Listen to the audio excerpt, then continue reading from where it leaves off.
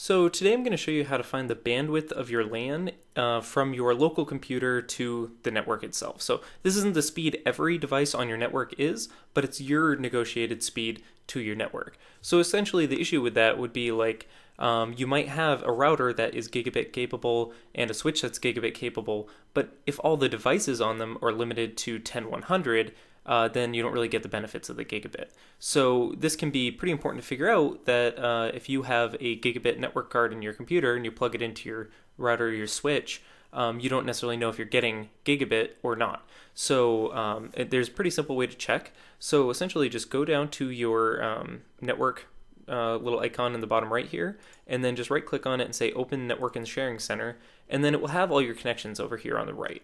So this little icon indicates I'm plugged into the network, but then I'm also connected over Wi-Fi. So first I'll show you my actual physical connection to the network. It says right here speed is 100 megabits. So that means that I don't have a negotiated gigabit link to my network. And that's actually because my computer does have a gigabit card, but the router that I'm connected to, like the physical port, is only 10/100. So no matter the fact that my computer can run much faster than that, the router can't. So this is good information to know if things are operating at their max speed or not. So this really means I need to upgrade the rest of my equipment because my computer can handle it, but I'm still not getting it.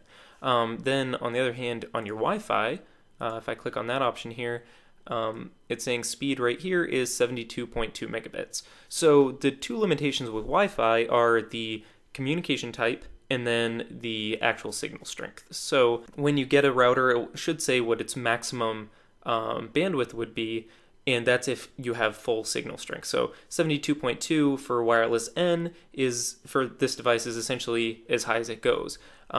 But that's with full signal strength. If you see this start dropping off, then it'd probably start saying its negotiated signal strength is only 36 or even way less than that. So that's just a good way to kind of test if you are getting your full network throughput and if you're getting what you would think you would get. Like if you bought a much faster router, but you're still getting lower wireless speeds, then you might want to start investigating. So that's the easiest way to tell what your negotiated speeds are.